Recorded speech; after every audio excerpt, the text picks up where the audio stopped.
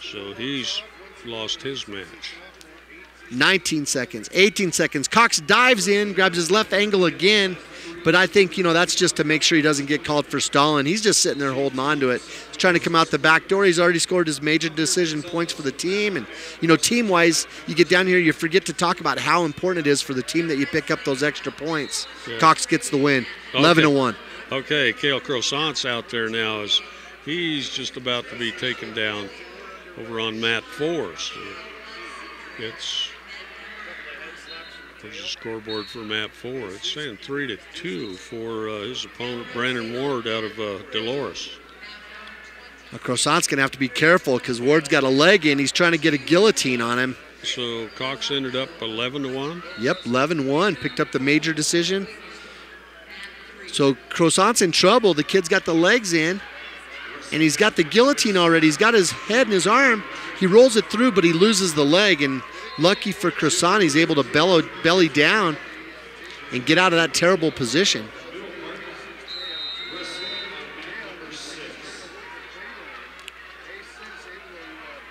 That's the end of the time there. At the end of the first period, Croissant's down 3-2. And that's going to be a battle there. Okay, Jesus Trejo of Holyoke's out on mat 1. And Sean Dale is Cedar Ridge. Seth Dornbacher's knocked off. And Cale Croissant's on his feet now. Down by 2. Oops. That's going to be down 6-2. Well, that was too easy a takedown that he gave up there to Brandon Ward of Dolores. Yeah, I was right there on the edge of the mat, right where you don't want to give up those points. He tries to get to his feet. He does get to his feet, but now the Dolores kid ties up his arm, and he rides the legs pretty well. He gets that left leg in, and he's got Croissant belly down. He's trying to reach over there with his left hand and pull the left wrist back onto his back. Cameron Holmes up over on mat 3, just on the other side there, and he's got locked in a cradle. Somehow got out of it and got an escape. Yeah, those Hotchkiss kids, they cradle from all over the place. The kid had him cross-face cradled. He was hip to hip, and he wasn't going to go, so the kid tried to dive over the top and do it fancy, but good for him to be able to base out. Yes. Colin Cole's over here on mat 8. Oh, okay. And he nearly gets the takedown. Right there at the edge of the mat, he has a double leg, but they go out of bounds, and he wasn't able to finish it in the boundary area, so they're back up on their feet right there in the middle. Going against J.T. Latham out of Grand Valley. Now remember Grand Valley, we've had a lot of experience wrestling those guys. They bring a lot of headlocks and a lot of spladles and a lot of funky moves to the table, so Colin's going to have to wrestle real sound. Cameron Holmes down by 3, 6-3 to Chris Lovato out of Hotchkiss. And Cale Croissant's in trouble again getting in that guillotine. Cox is in on a single leg, but they're going to go out of bounds. No, he stepped out right there, and it was a beautiful shot. He shot a right-handed single leg. He shot it in the middle. He drove him all the way to the edge of the mat, but he just couldn't stop his momentum. Now JT Latham's got good hips. He was able to get his leg down and away. He was able to slow Cox down, and now they're both tied up right there halfway between the middle and the edge of the mat. 0-0, 31 seconds left in the first period.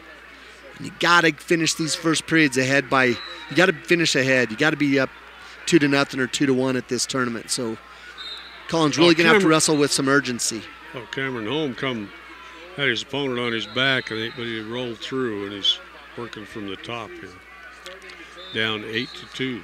Grand Valley goes for a whizzer throw, and now he's turned up the pace. He's really working his hands fast, and he's really doing a good job of getting Colin Cole on his heels. Cole takes a nice shot. Oh my goodness, what a beautiful single leg. And now Latham right away is going for that spladle, but Cole did not fall for it. He gets the takedown with 2 seconds left in the period. He's up 2-0 on the red mat 8 here at the Pepsi Center. Coaches always like that, don't you? Oh, well, if it's your guy getting the takedown. Oh, yeah, you hate to give up points there at the end, and that was a beautiful shot by Colin. He took a lot of shots in that period. He's definitely the aggressor, but this JT Latham's shown that he wants to throw. So Latham defers. Colin chooses down. The top man loads. Latham loads on the right side. He jumps over to the left side and picks Cole's left ankle. Now Cole's on his feet, and he's trying to kick out of it, but this kid's not letting go of the ankle. He's going to get called for stalling if he doesn't let go of it here pretty quick. He gets Cole down on the mat, and Cole actually was able to hip him over and get him on his hip laying down next to him, and he almost came out on top, but they were right there at the edge, and they went out of bounds, so it's still 2-0, Colin Cole. And Croissant's down 10-4, trying to work off the bottom. His clock's down to 47 seconds left in his match. Cameron Holmes' match, he's up 8-4 over Lovato. So JT Latham's riding Cole on Cole's left side. He's got his wrist and his elbow, and Cole's going to have to get hand control, which he does. And he's working back up to his base. He's in great position right now if he can get to his feet. There he does now. Latham drops back down to that ankle again. And he's still holding on to that leg. And he's going to have to be careful because that kid's going to get called for stall here pretty quick. Colin Cole works back up to his base. He tripods up, and now he's back on his feet. He reaches back, pulls an ankle under, and he sits down on him, but they go out of bounds. Cameron Holmes just got guillotined over to his back, and now it's a headlock, and he's in deep trouble here at 120 on the 2A side. Bottom man set, top man on. Latham loads on the left side. Cole gets to his feet right away, and now he's putting a hand in the hip pocket. He's not free yet, and Latham's trying to push him out of bounds. Colin goes to a switch. He's getting his hips down and away, and Colin's actually in a position, if he can pull him back to the middle, he's going to get a reversal. He doesn't get the reversal.